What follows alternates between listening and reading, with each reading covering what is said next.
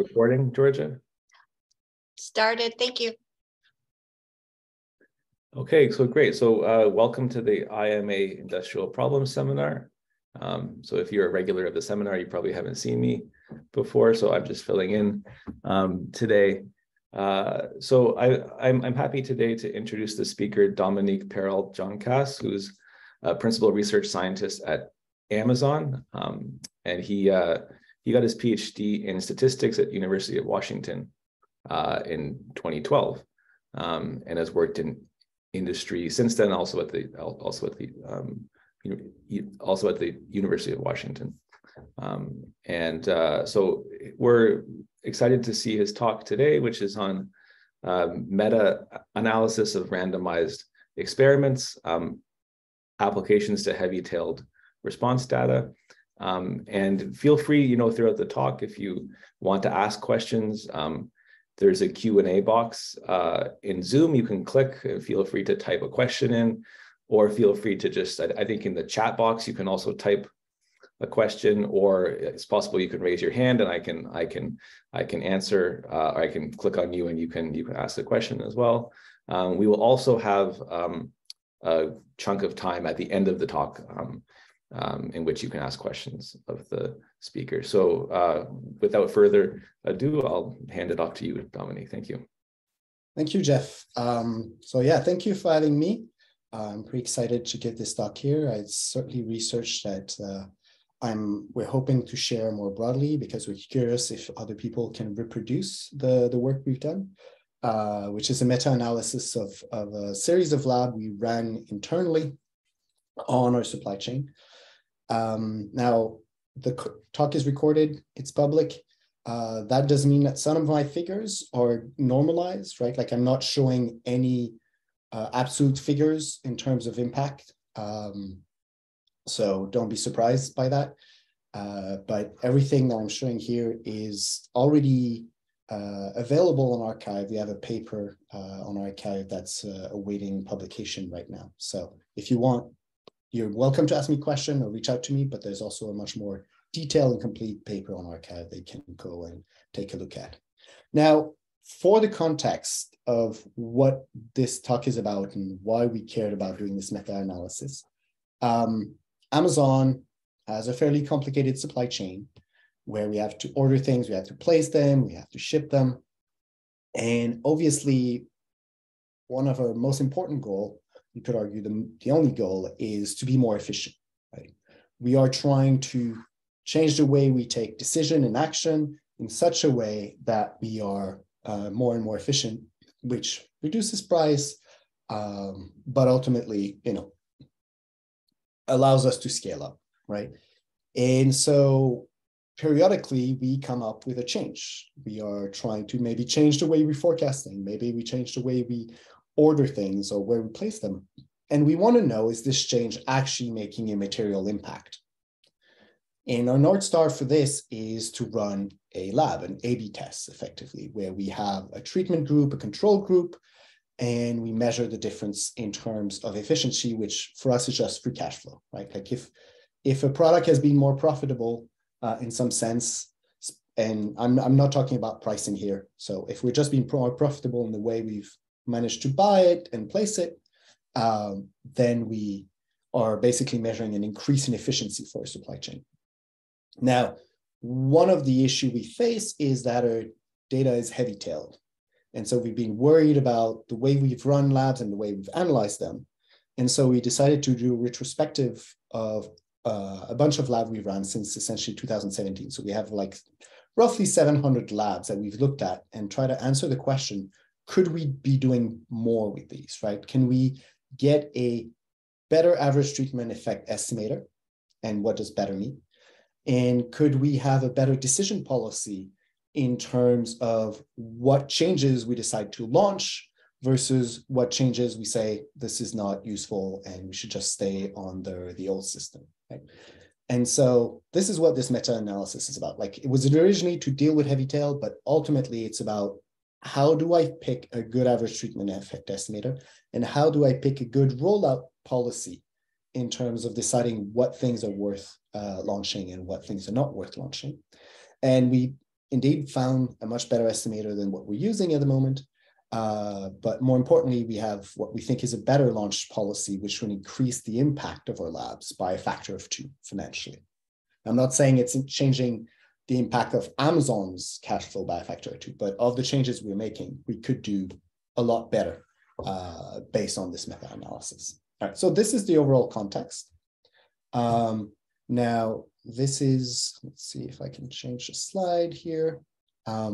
So these are the collaborator with whom this work was done. It was initially initiated by Nilesh, who did a lot of the original work. So shout out to Nilesh for doing such a great job. And he's just finishing his PhD at Berkeley right now.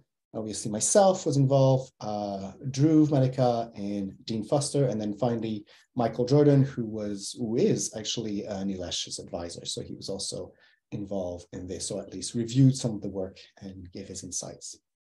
All right, so without further ado, let's go back to like what it is we're looking at. Now, as I said, we run multiple labs. There are different changes to the supply chain, and they end up essentially being your North Star, right? So we are trying to improve efficiency, which we think of as free cash flow.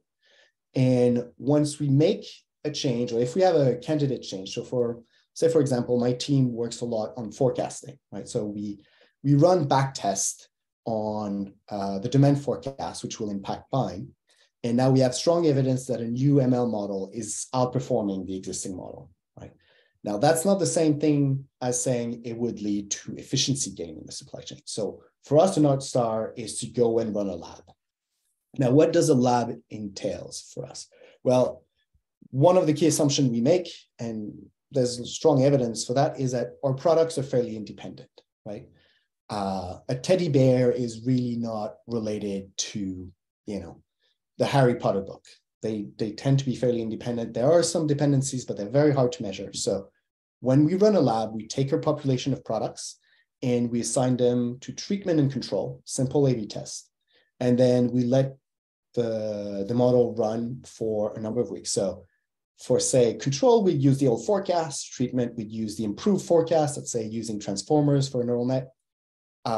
And then we'll see the outcome in terms of cash flow for that product over a number of weeks, right?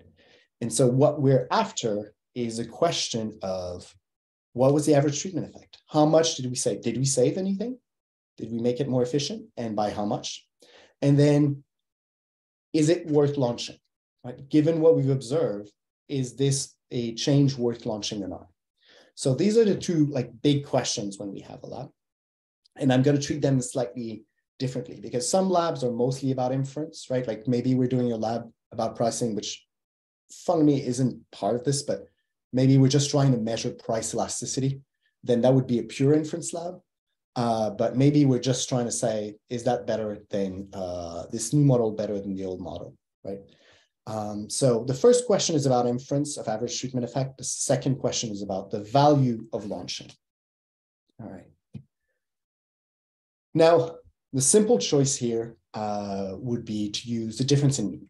You have your two population, you have the treatment population, you have the control population, and you basically take the difference in the average of their outcome. Right? And this is very appealing because it's very simple, it's model free, and it should be unbiased, provided you did your randomization correctly, and provided that you have independence between your experimental units. Right? Now, once you have that, you can then argue as to what's the natural launch criteria. The classical statistical criteria would be statistical significance, right? At level alpha, so say 0.05, right? So I say, hey, it's positive and statistically significant, I should launch, right? Now, it's worth noting already that this notion is really conservative. It's trying to say only if I have strong evidence for launching should I launch. And it makes sense in contexts where we are, say, doing clinical trial for heart disease. You don't want to launch something if there's risk of death. The negative outcome, it can be really high. Here we're just talking about money, which means we're linear in cash. And so we are not as risk averse as we would be in another context. But theoretically, at least according to literature, we should be using statistical significance. All right. Now, one problem that we face at Amazon that's very important is what I mentioned before, is we have heavy tail. Right? So a few products kind of dominating the demand. So things like PS5, things like the frozen DVD, well, probably not as much anymore, but certain books are just way more popular than everything else.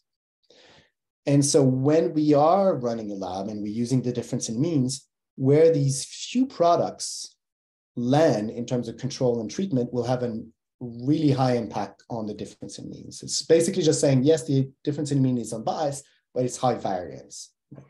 And so what this graph is showing you is just the total share of demand for products ordered by the most popular products. So what you're seeing here is that like the top 1% of products is already accounting for 25% of the demand. And so where these few products land in treatment and control will have a huge impact on what we observe in terms of average treatment effect.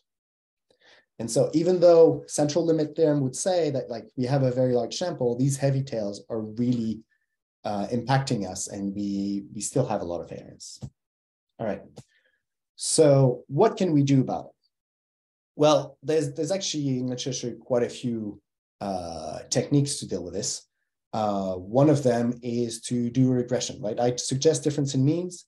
You can do something like difference in differences, or you can do a simple regression using pre-lab covariates. And what you're really trying to do in this case is say, well, this variance is high, but maybe it can be explained by pre-treatment covariates. And so, yes, Harry Potter is popular, but I knew that already. So if I put its pre-lab demand, it explains a lot of its outcome. And so I'm kind of dealing with this variance, right? And so I might, by running a regression, I might be introducing some bias, but I'm going to reduce the variance a little bit. Now, we can go even further and say, hey, yes, I'd like to do a regression, but what if I just truncate? I just remove some points, or I truncate, Windsorize the top products. What happens then, right? I'm less sensitive to these extreme values. Or I can do a weighted regression, which in this case, what we're showing here would be a weighted regression where the weight is based on the pre-lab demand, right? So a very popular product is going to get down-weighted. And so these few really high demand products are not going to count for as much as like the bulk of a product, which is where we usually make a lot of our money, right? It's, as much as those products are important, PS5 and whatnot, they are not the one that's driving the economics for Amazon. They're important for us because they drive traffic, but in practice, it's the bulk of the product that's driving the finances. So there's lots of candidates, models. In all these models have papers written about them in terms of like, you know, are they consistent, and in what context they work. And so they all have good theoretical argument in favor of them, but it's hard to pick between them. Right? We don't have an objective criteria for saying which one of them makes the most sense specifically for our use case. And so that's the question we're trying to answer. How do I rank these potential average treatment estimator in the context of our work, which is the Amazon supply chain? So obviously, the big issue with A/B tests is you don't have a target. Right? You're actually trying to measure something, and it's hard to treat this as a supervised learning problem. However, what's interesting is that you can kind of, it's not cheating, but you can kind of use the fact that you have multiple experimental units to kind of treat this problem from a supervised learning or cross-validation perspective. And so what we did for meta-analysis is we said, look, we have multiple labs, and every one of those labs has multiple products assigned to treatment and control. We can take the treatment group, split it in half, and take the control group, split it in half. These two splits are going to be independent. And so we can rely on the fact that the difference in mean is unbiased to kind of create a target for ourselves, right? So given an estimator E that I want to say something about in terms of like its bias, variance, trade-off, so I'm hinting at mean squared error already, I can use the difference in mean as my target. And so what we're computing here is effectively an estimator using one half of the lab, and then the other half of the lab, we use it to compute the difference in mean, and we use the difference in mean as our target. And so now I'm computing the square root error between the estimator of interest against the difference in mean. And in expectation, because the difference in mean is unbiased, and because my split is random, my mean squared error is basically going to be some constant plus the mean squared error that I'm actually after, which is the mean squared error of the estimator I want against the true average treatment effect. Now, the bias term, we could measure it. It's related to the difference in means bias, mean squared error. But ultimately, we don't really care about it, because what the equation in 3 is giving you is the ability to rank order your estimator, right? Because we care for the lowest mean squared error, which is the best compromise between bias and variance. And so because the constant is going to be the same for any estimator, this methodology gives me the ability to rank order my estimators by mean squared error. Let me just take a minute here to make sure that like all of this has made sense before I carry on to like what it looks like in practice. Is there any questions or clarification that might be warranted here?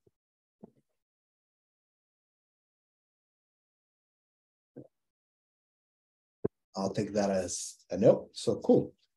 All right. So we have a methodology for rank ordering our estimators. Unfortunately, we're still dealing with heavy tails. Not only are our product heavy tailed, our labs themselves are heavy tails. So a few labs are really having like outsized, like here I'm saying long-term free cash flow, but it's really just think of it as like free cash flow. So if I'm ordering my labs by how much impact they have, they are also heavy tails. Some of our labs are really big, some of our labs are small.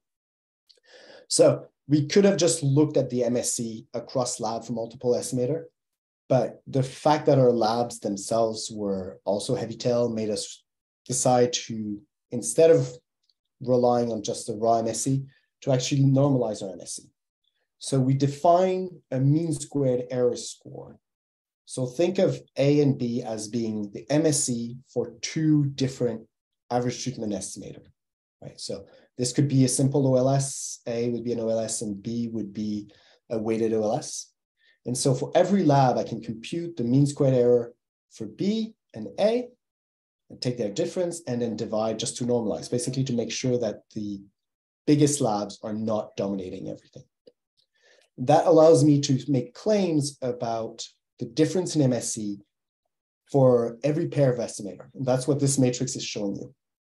It's basically saying difference in means compared to OLS, difference in mean compared to weighted OLS. Now, the paper goes over a lot more estimator, winsorization and whatnot, but this is already giving you a good picture of like what we're finding, right? Like simple difference in mean is not particularly good compared to OLS, and then OLS can be further improved by weighting or winsorization.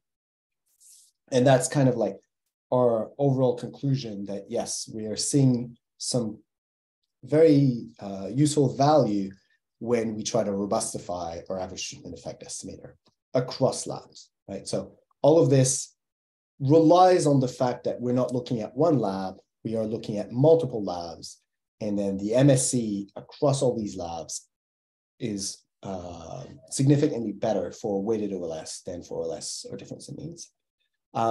Just to give you a slightly more visual representation of what I just said, this is basically computing, I should have put an L here, this is basically computing this score that I've defined, but for all of our labs, right? So we have 700 labs, and every point on this histogram is essentially one score for one lab comparing the difference in mean versus, actually this is OLS, it's just an internal representation. And as we're seeing, this normalized score tends to be negative, which is just saying the OLS is outperforming the difference in means.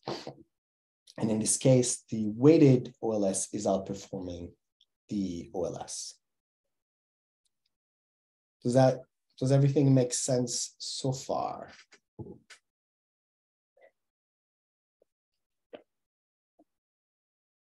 Take that as a yes.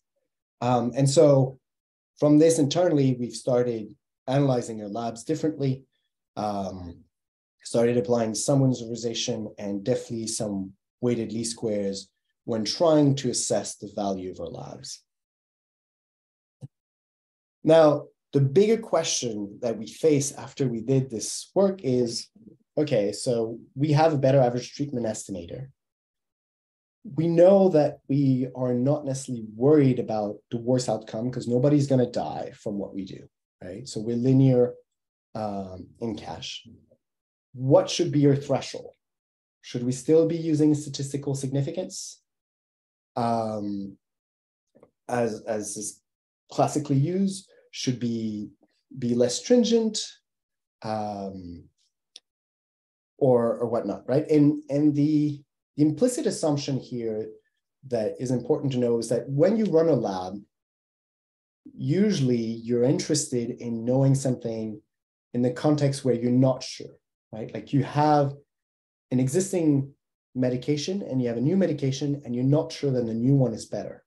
And so from an ethical perspective, it makes sense to run the lab because you're not penalizing everyone. But if you have strong evidence that the new medication is better and you don't have what's called equipoise, then ethically it gets a little trickier.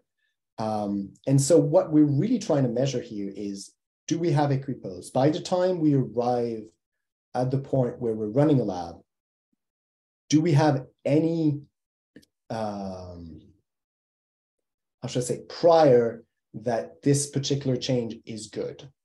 And should we let that influence our decision? Now, how do we go about it? Well, ultimately, what we're trying to do is optimize our free cash flow, as I said before. And so our objective is having the most win. And how much of a win do we have, right?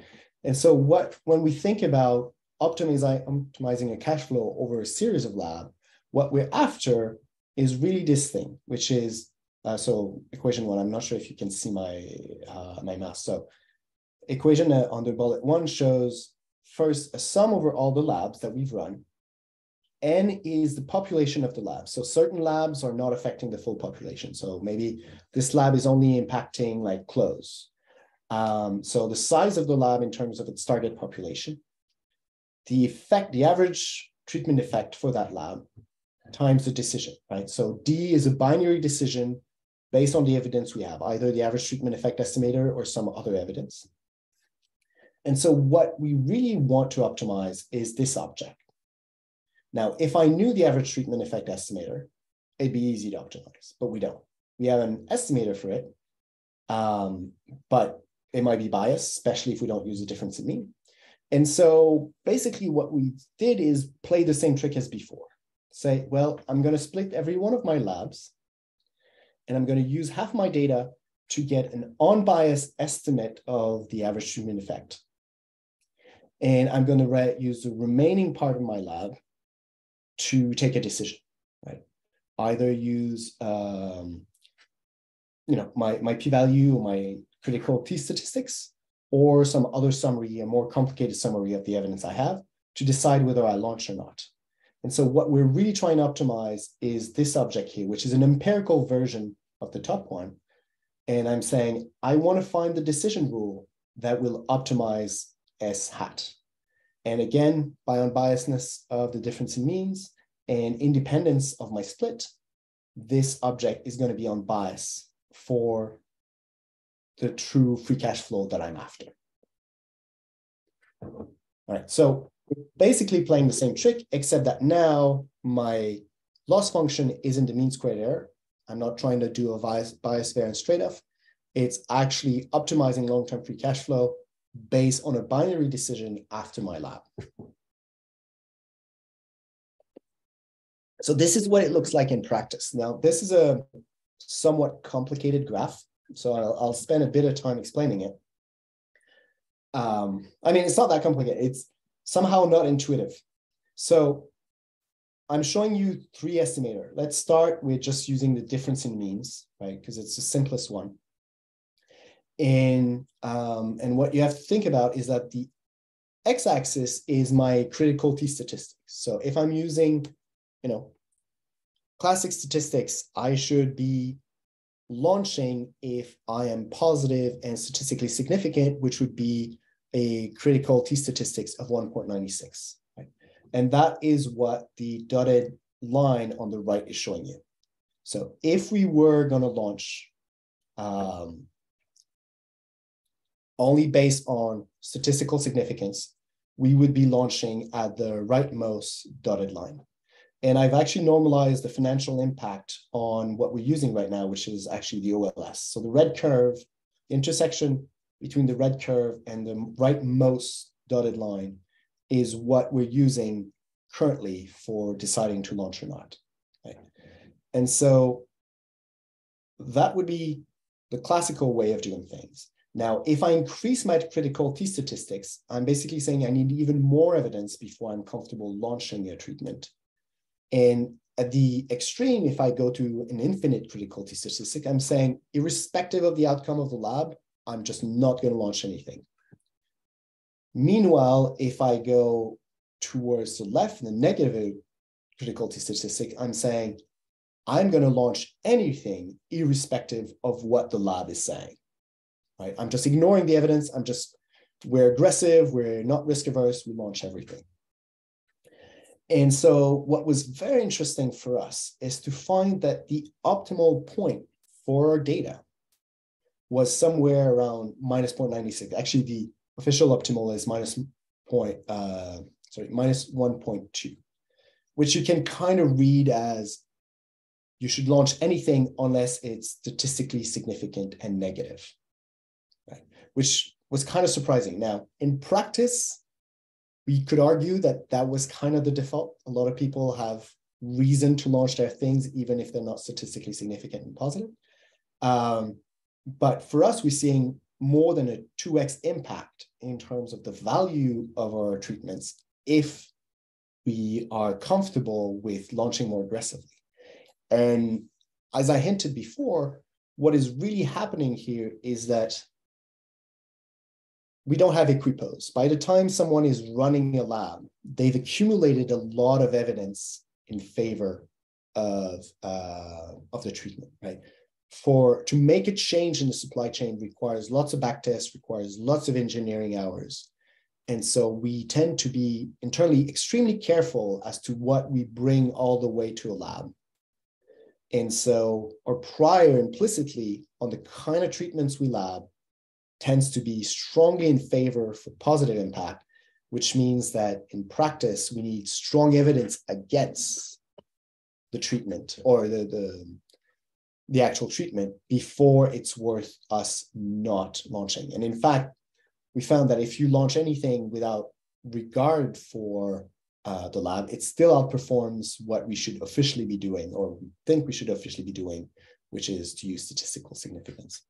Now, I want to clarify, this has a lot to do with our supply chain. There are other teams at Amazon that run experiments where they are running experiments that I would call more like fishing experiments. They change the color on a widget on the website, right? And they don't have strong evidence, it's easy to do. They're not finding the same thing, right? It's really that implicitly we have a strong bias in our data in favor of having good science changes before we run a lab, and that is showing up in our data. Now, I've shown you everything here up until now without showing you uncertainty. I think I wouldn't be a good statistician if I didn't actually give you a sense of like how much uncertainty there is around these curves. Now, this is showing you basically the best estimator, the weighted OLS.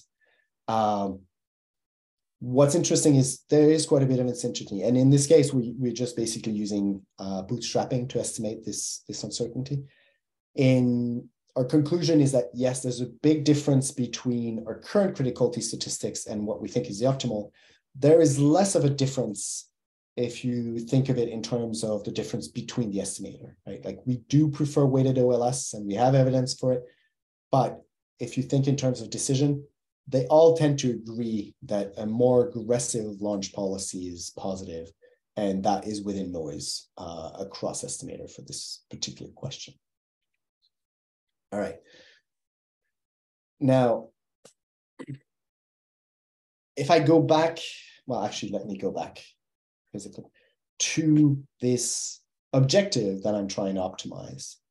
I wrote the decision rule in terms of an estimator. And I showed you a graph in terms of a critical T statistics.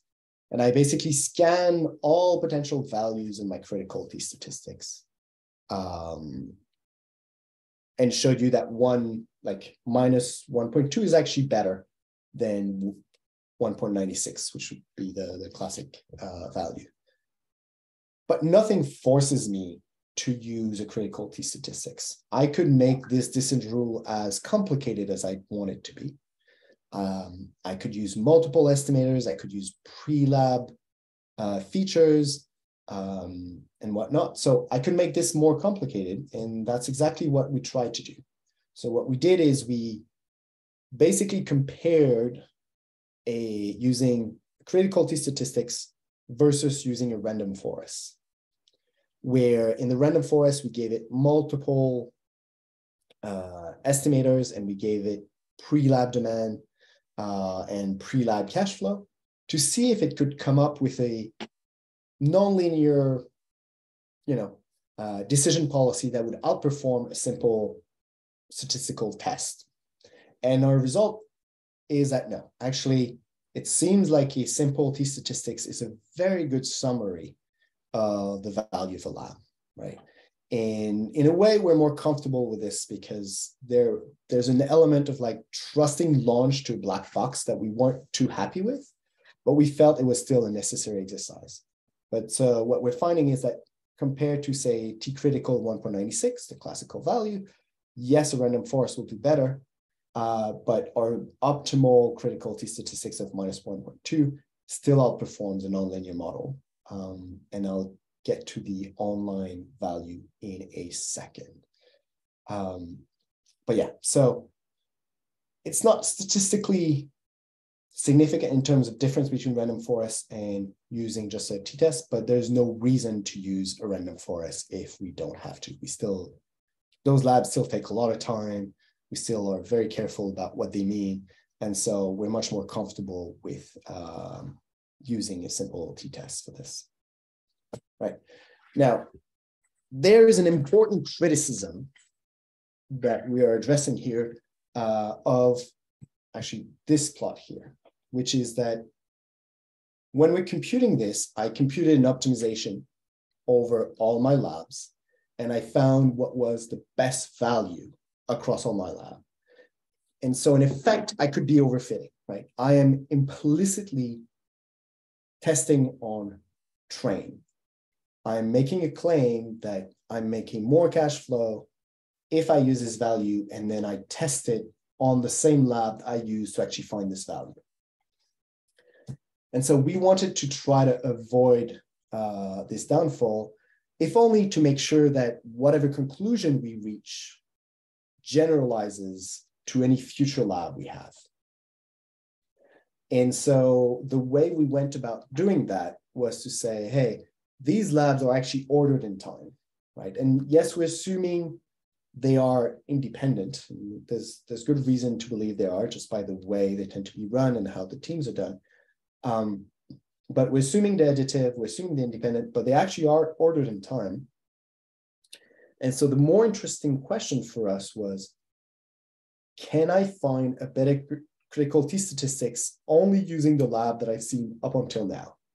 Right? So instead of making claim on the same data that I've used to find my value, what if say I'm at lab 100 of 700. What if I can only use the first 100 labs to decide what is the best critical t-statistics to use for deciding the next lab? So basically treat that as an online learning problem. And what we're finding is that this still works. This still works fine. So even protecting yourselves against overfitting, we're doing great. So the online critical t-statistics is exactly what I described. I'm using whatever lab I've seen up until now to decide what value to use. And overall, we outperformed the random forest. We clearly outperformed 1.96. We're obviously not doing as well as the value in hindsight of minus 1.2 because we're not fitting on all our data at once, but we're not far off, right?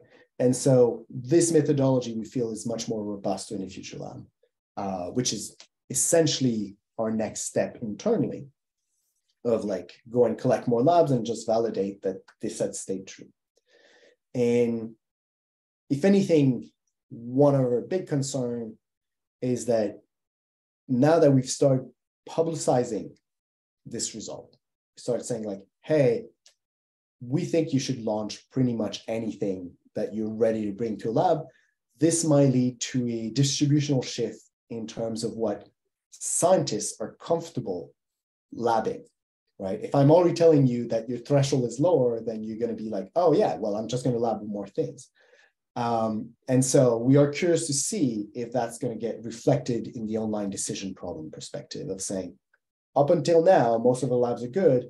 Now that I'm telling you the labs are good, people are lowering their standards, and actually we have to react accordingly. So that's basically where we are at right now. Now, seems like I went through all my slides fairly fast, so you'll have lots of time for questions. But essentially, the high-level conclusions for us is that by having access to this corpus of labs that we ran over many years on the same population and with the same target, right? Like our N metric is the same across all the labs. So having access to a corpus of multiple labs on the same population with the same N metric allows us to come up with a data-driven way to separate or basically compare estimators and compare policies in terms of decision rules. And internally, we've decided to use much more robust estimators for average treatment effect estimator. And we are also starting to be much more lenient in terms of, what is the threshold you have to meet in terms of free cash flow impact before you decide that a change that has done its due diligence is worth launching. Now, obviously, we are interested in running this on other data set more broadly, externally, hopefully. Turns out that finding such data set is difficult. So I don't know how easy it will be to do that. But if anyone here is aware of a corpus of random controlled trials on one specific question where the N metric is always the same, and essentially sampling from the same population, we'd really like to hear about it because we'd like to try this methodology again. But that is essentially it for me. So thank you. I have a few people I'd like to thank: Robert Stein, Edo Arupi, Kenny, Shirley, that have all helped us internally on this work. So I open it up to questions if you have any. Okay, thanks for the really nice talk. Yeah, are there any questions from the audience?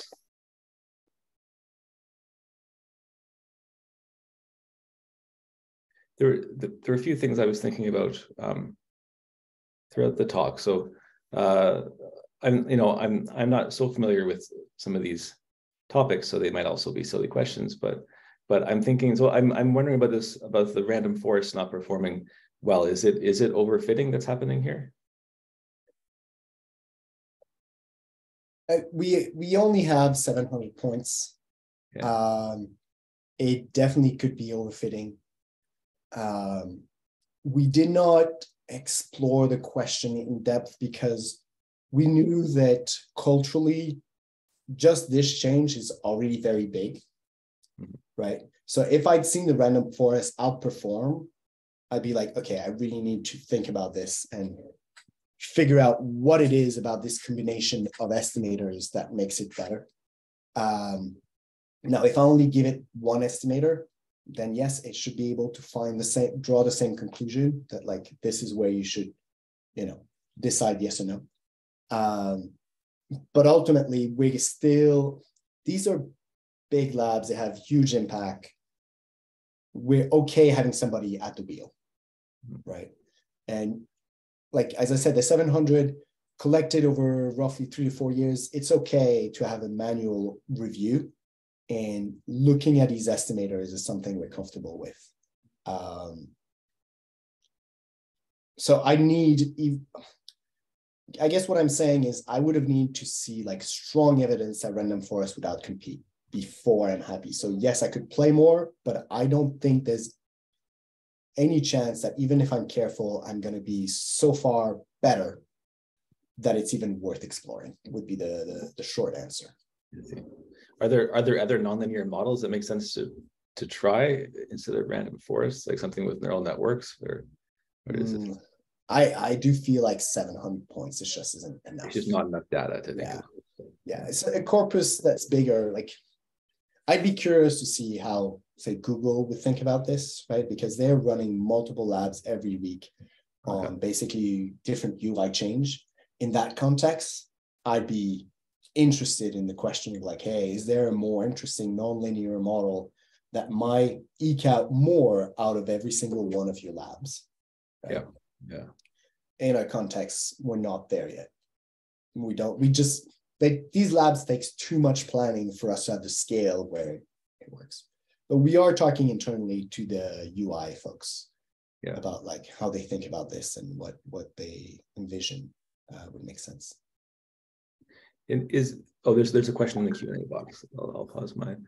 So Charles Doss has a question. What is the actual random forest decision rule? What, like, you want me to look at the random forest, what it decides to do? Maybe the question is more like, how are you using random forests to make a decision rule? Or go ahead. Yeah, go ahead. So, I mean, I think of it in terms of like, what features I'm putting inside. It is a random forest that's doing classification. Actually, no, this random forest was actually trying to predict how much cash this particular lab would be. And then I do the binary decision. The classification one wasn't performing as well. And so what we were curious about when we did the random forest was a question of, are different estimator giving you a slightly different picture, right? So I do have pre-lab features, but they don't seem to be very important. What we really were interested in is when I have difference in means, when I have OLS, when I have weighted OLS, or if I have weighted OLS with different weights, are they giving me a slightly different picture of what's happening? And if so, the implicit idea was that by combining them, we might be able to, outperform using just one estimator, right? And so the hope was that these estimators were somewhat independent and giving us different perspective. And the answer was that no, actually the random forest is just using one of them to kind of decide, and it may be getting overfitted on a few others. But for us, there isn't evidence that, at least within the set of estimators we've used, that they are somewhat independent and there's a way to leverage that to take a better decision.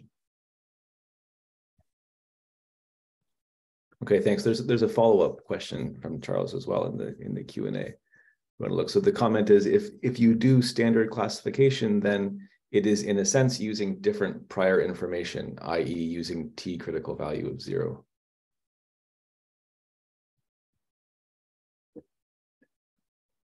If you're using classification, I'm not sure I understand your question, Charles. Your random forest is a classification model here, or it's a random forest? I mean, this one was actually a regression, but I did both.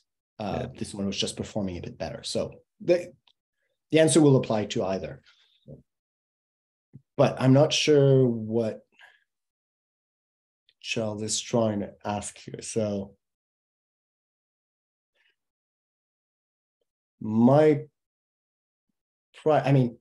I'm thinking of it in terms of I'm just giving it features and it has to decide whether to launch or not. And then it's getting an outcome in terms of whether it was a win or not, right?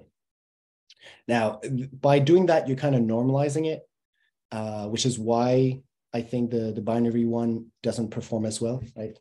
Implicitly, when I'm computing this objective, the reward is weighted by the population and the average treatment effect, which is why the binary decision is better scale in terms of the average treatment effect in the population.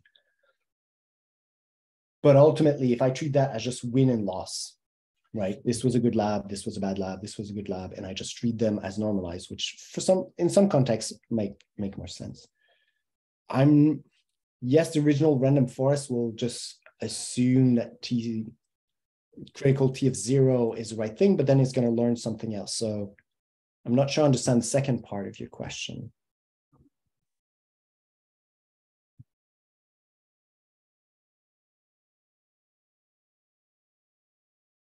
And I'm happy to take it.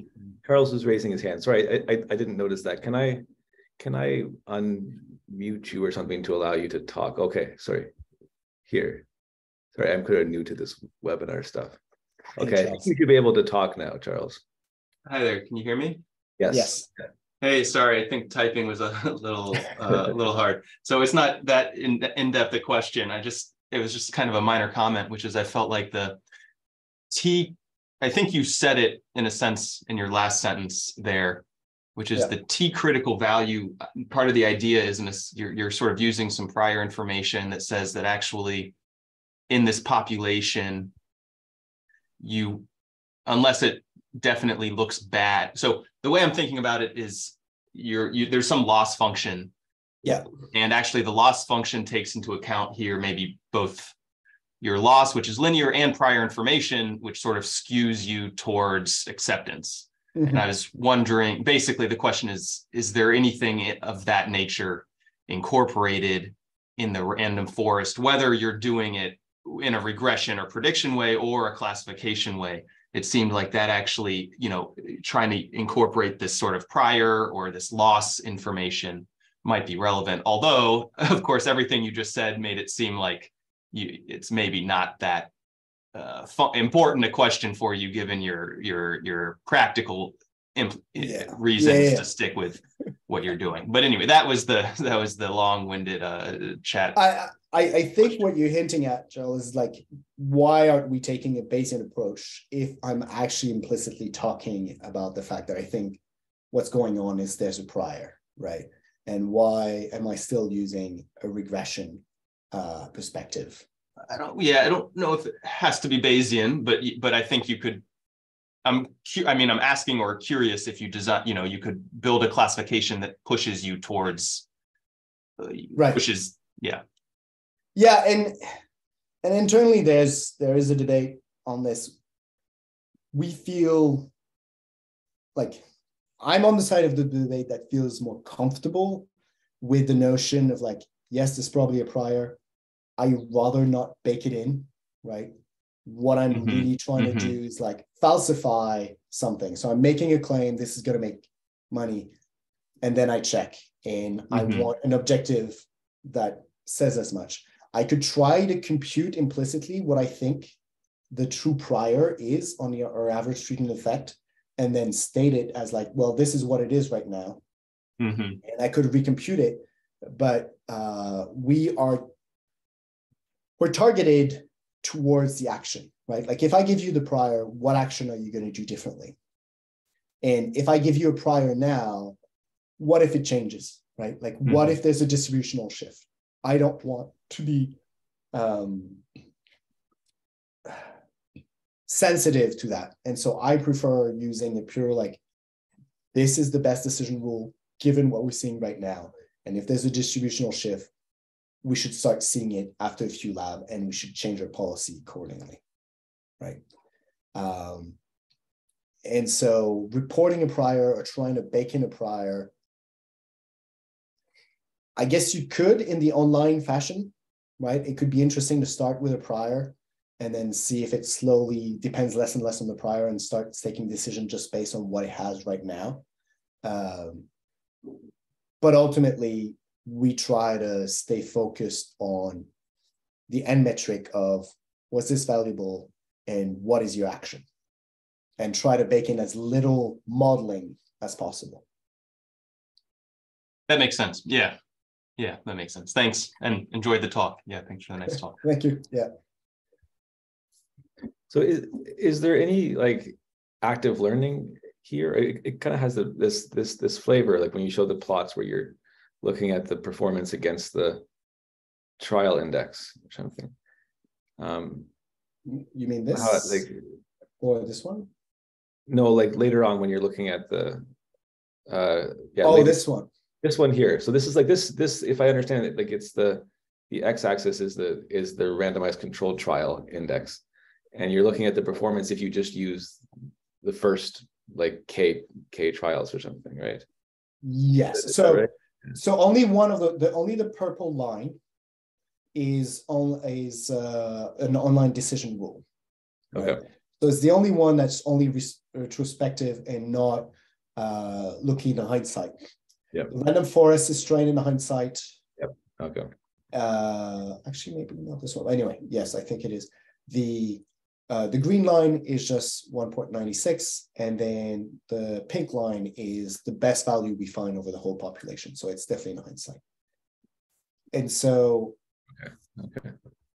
The purple line should be getting better over time, but it does seem that like actually by being, I guess there is a prior here, which is I start at 0, right? Yeah.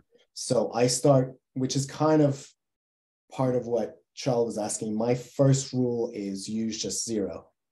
And that's why it usually performs a bit better at the beginning. And then it slowly gets worse. But here, a Bayesian model would have been interesting. I kind of agree with that. But the online learning would be, I think, trying to say, like, what should be the next lab I should run? Yes. Yeah. Active learning, sorry. Active learning. Yeah. The online is what we're doing. We don't really have that kind of scenario here because these labs are very different in nature. Okay. Right. Some of them are going to be about where we place things. Some of them are going to be who we buy from. Some of them are going to be what level of inventory we're after. Another one is going to be when do we decide that a product is not selling and we should mark it down, and what price we should set, right? And so this is not really answering. There's not at least at the moment, there's not a good way to think about where we think the next value is. I'm not saying it's impossible, but we haven't had the space of potential labs is not well mapped because those changes can be really significant, right? Right. And there can be of like very different nature, size of trucks, or do we rely more, like, do we offer more same-day shippings and whatnot? And so it's an interesting question. I don't think we have the scale of labs relative to the space of the question we could ask. Yeah. And it's not a static space. The business changes enough that what we care to lab in the future is very different from what we've labbed in the past. Okay, that makes sense. Yeah. Is it so? You were saying, like, is there any other data out there that this can be applied to? Like, does it make sense to look at like medical data, like random treatments? So I've given a talk about this at the French Hutch in the hope that they would kind of like have a data set. I was pointed to online data set that do exist.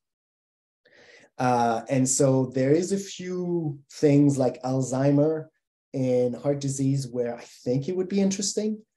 But when I looked into the process of getting access to this data, let's just say I was a little scared or apprehensive. It's like just to get one trial can be a multiple month process.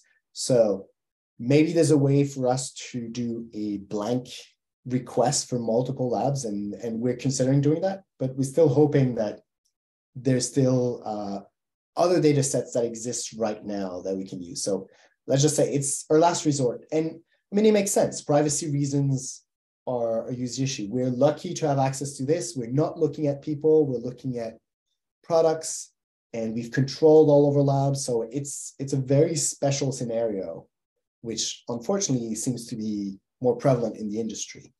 But yes, I would love to get access to a corpus of lab like that for a medical purpose. Okay. And I guess there it's also this problem of like, what lab should you run next is a really important question in medical trials and stuff. But that's sort of active learning question too. Yeah. So can you say briefly why is it the case that like you have so few of these labs, whereas like you were saying Google would have more?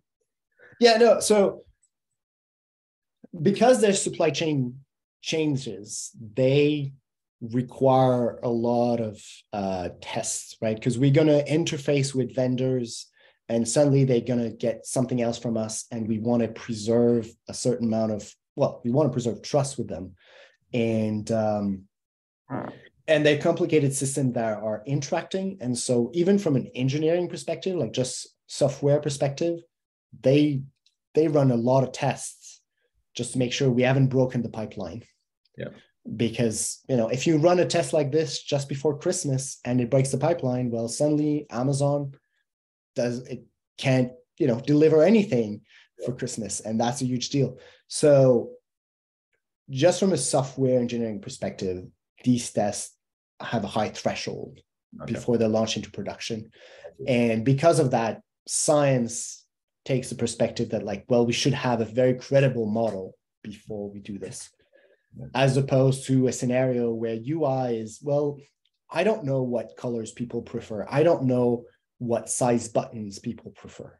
And in that context, it's much easier to just kind of run multiple tests and just find which one is the best, right? Like you don't have a framework in which to reason about what would be better, as opposed to supply chain, which is like, well, I can think about what, there's a mathematical model about like what would in theory be the optimal amount to buy for efficiency, and what would be the optimal amount, distribution of products across the country so that people have access to it, right? Like trying to balance customer experience relative to the cost of distributing it, right? Like, and so we can come up with models that kind of try to answer these questions, but then we don't know if these models were good, which is why we go and run these labs. So I think the fact that we have reasonable science for guiding us makes it worthwhile us taking the scientific approach first before we run a lab. And then because the impact can be so large, then there's big criteria before people are okay even running a lab. Right. It's not like just changing the size of a button or something. And something. Exactly. Yeah. Okay. Any questions from the students that are in the audience about the talk or about anything else?